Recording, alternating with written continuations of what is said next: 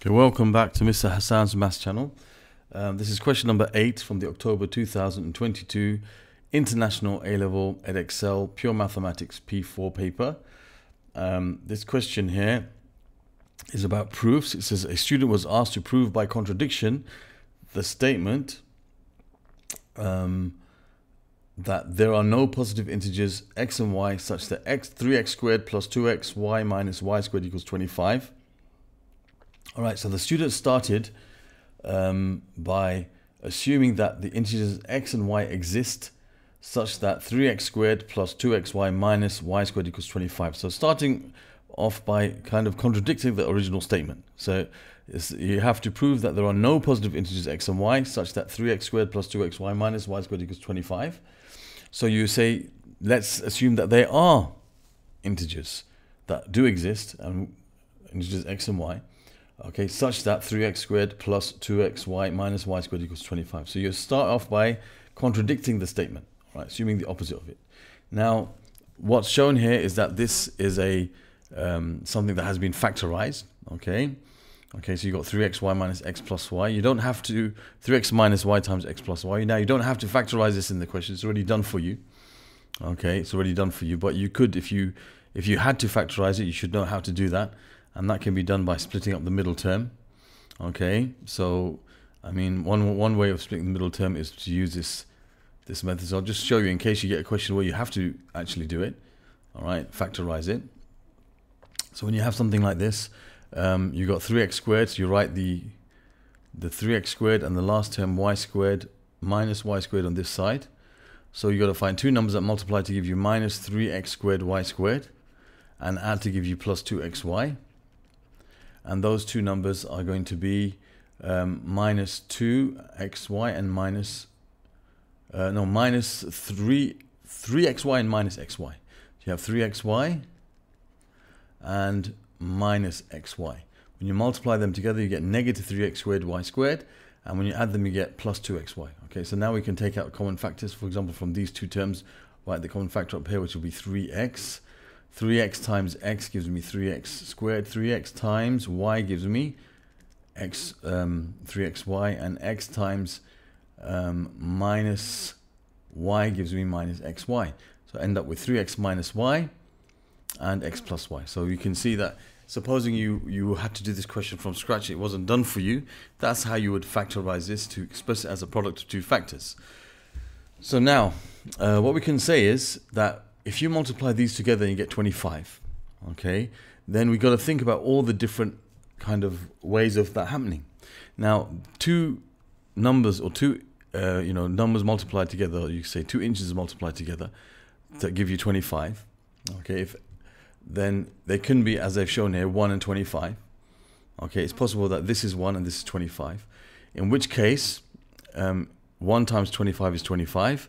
So we can say that either 3x minus 1 equals 1 or x plus y equals 25. That's one way you can have two things multiplied to give you 25.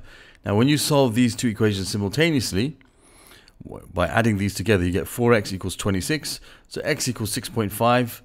Okay, divide 26 by 4. And then y, if you put y here, it would be 25 minus 6.5, which is 18.5. Okay, so 26 minus 18, 25 minus 18.5, which is that will be 6.5. So 18.5, sorry. Okay, so therefore we can see that both x and y are not integers. So therefore we have proved for this particular case, this particular combination, that x and y are not integers. And we have assumed that they are integers, all right? So what we're going to do now is we're going to look at another case, okay? Another case where the two factors here have to give you 25. So we're going to think of if 3x minus y is equal to 25, that's and x plus y equals 1. That's another option. Okay, and x plus y equals 1. All right, so if 3x minus y equals 25 and x plus y equals 1, that's another way of you getting 25 as a product of these two. And we'll see, does that lead us to have x and y as integers? So we'll take these equations and we'll solve them simultaneously. 3x plus y equals 25, x plus y equals 1. Now when you add these together, you get 4x equals 26. Okay, so we end up with x equals 6.5, and in this case we have y equals 1 minus 6.5, which is negative 5.5. So we end up with both of them being not integers again, and in fact y is not even positive, so we can say again not integers. So we've now proved it for another possible pair that will give us 25 from this product that we've got. Now there's another possible way of getting 25 by multiplying two numbers together, and that's if 3x minus y, if one of those products is 5 and the other one is also 5. Okay, 5 times 5 is 25. So let's see what happens when we have 3x minus y as 5 and x plus y also as 5. Okay, and if we try to solve that one simultaneously, we add those again together, we have 4x equals 10, so therefore x equals 2.5. So we have x equals 2.5 and y equals 5 minus 2.5, which is also 2.5. So again they're both not integers.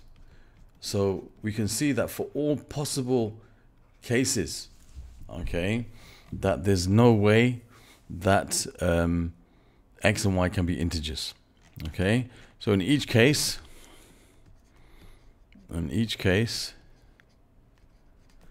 x and y are not integers, so we can therefore say the statement is true. We can say that the statement, which is there are no positive integers x and y such that this is equal to 25. So we can say therefore we have proved that there are, you have to write this statement, no positive integers x and y such that, and then that statement was 3x squared plus 2xy minus y squared equals 25. 3x squared plus 2xy minus y squared is equal to 25. Okay, so we have to write a statement in the end as a conclusion.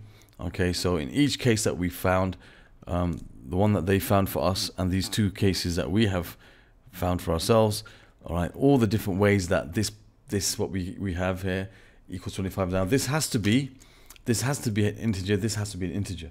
If we have assumed that x and y are integers, okay, then 3 times an integer minus an integer will be an integer, and an integer plus another integer will be an integer. So there's only integers that can multiply to give you 25. If we assume x and y are integers, this will end up with an integer times an integer. And the only way to have an integer times an integer give you 25 as a product, and they're both positive, okay, is going to be if you have 1 times 25, or you have 25 times 1, or you have 5 times 5. All right, it's talking about positive integers here. So, of course, they have to both be positive. All right? If this is positive and that's positive, that's going to give you a positive number and so on. So therefore, and you know, that will always be positive. This one, you know, it's never going to be negative, because then when you multiply by this, it's going to have to give you positive 25. So this also will always have to be positive. All right, if you know, we work that out. So anyway, so we found out that this is something which these values of x and y come out, which are none of them are integers. So there's no integer x and y for which this statement is going to equal, or this statement is going to be true. There are no positive integers for which this is true, and that proves that statement. So this is a question about proofs, proof by contradiction. Slightly different type, where they've already started the proof for you. Now I think a lot of students didn't know what to do here. They didn't realize you have to go just carry on and look at all the different ways of getting 25, which were 2 more ways. And anyway, so these questions, you need, you know, it's a new topic, you know, relatively new topic, so it's something that needs a bit more practice. Anyway, so other questions from this particular paper can be found in the playlist that will appear in this region over here. Other questions from proofs or proof by contradiction will be found in the playlist over here. You can subscribe to my channel by clicking on this link, and you can click on the video that will appear over here for you to see how you can use my channel to help you with your revision. Thank you for watching, and see you soon.